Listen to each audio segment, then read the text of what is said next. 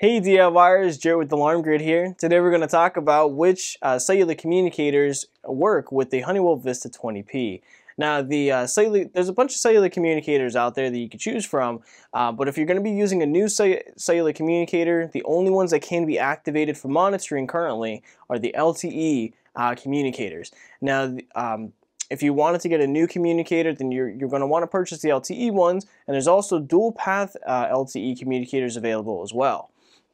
Now, if you're looking to set up monitoring for the system, using an Lte communicator is very reliable, and it's very nice to be able to have with the system, because if your internet were to ever go down, you don't have to worry about not being able to connect with your system or the system communicating with your central station. The Lte service and the cellular service is going to stay up and active, and it will be able to notify the central station if the alarm were to be triggered. Now, if you wanted to be able to set up Lte communication for your system and monitoring, you would have to choose a monitoring plan that supports the cellular communication for the system. Now, if you're an Alarm Grid customer, you can choose between different plans that support the cellular service. You'd be basically looking at the gold plan and up. And then if you're looking at the self-monitoring plans, then you'd be looking at the self-gold plan and up. To look at more detailed information about the different plans and everything, just check out the link below this video. And also, if you wanted to be able to set up monitoring without any interactive services on your phone, whether it be alarm.com or Total Connect 2.0, you can be set up with the cellular-only monitoring plan as well. You just have to give us a call if you want to take a look at it. But if you want some more information, there is a link below this video as well, so you can take a look at that. So, as I said, there's a couple of different cellular communicators you can use with the VISTA series, with the VISTA panels, but unfortunately the only ones that are able to be activated currently are the Lte communicators. The reason why is because the cellular companies are currently shutting down the 2G and 3G networks. Some 2G networks are still active, but they're going to be shut down within probably around 2022. Now, Lte is going to be around for a very long time. The cellular companies have promised that the Lte is going to be supported for a while. And even so, the Lte communicators only recently came out this year, so they're going to be useful for a very long time compared to the 3G communicators. So as I was saying about the activations for the 3G communicators and also the Lte communicators, the 3G communicators are no longer able to be activated anymore if they're brand new or if the SIM card was deactivated. This is because the alarm monitoring platforms have recently blocked off any new activations for 3G communicators. This also goes for 4G non-Lte communicators as well, as they are technically using the 3G network. And unfortunately, those will not be able to be activated as well. Now, if you already have some of these 3G, possibly 4G communicators set up, then they will still be able to be monitored and everything for the time being up until 2022. That's when the shut-off is going to happen for the 3G and 4G, and unfortunately, those will not be able to be used after that. But if you do have those set up, then they will still be able to be monitored. But if you wanted to reactivate them or set them up with or activate them with another company or anything, then unfortunately those will not be able to be set up.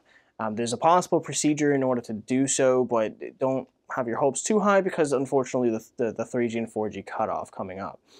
So if you were looking to set up an Lte communicator, there's a couple of different ones available. There's the Lte XA and the Honeywell Lte XV, which the Lte XA is an AT&T Lte cellular-only communicator, and the Lte XV is a Verizon Lte cellular-only communicator.